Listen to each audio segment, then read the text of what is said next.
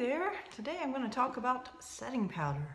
You know, setting powder is something I hadn't tried till recently, but it turns out it's really easy to use, kind of fun, and a great way to keep your makeup, you know, give it that nice finish so that it doesn't look too shiny, and also just make it last longer and smudge less. So putting it on is pretty easy. This is Touch Behold Translucent Setting Powder by Younique. I like it, the really handy bottle. It just lets you use a little at once so that it stays a long time. I'm going to be using this little powder brush. I'd recommend powder brush that I bought from the drugstore.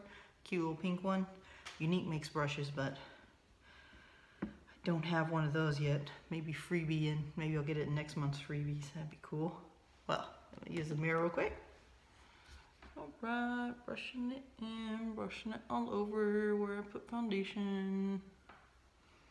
And this is translucent, so you don't have to match it to your skin type, unlike some powders, you know, it's really easy to use.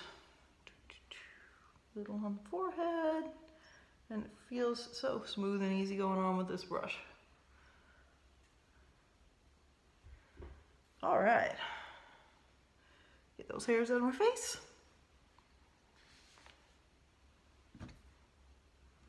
Voila.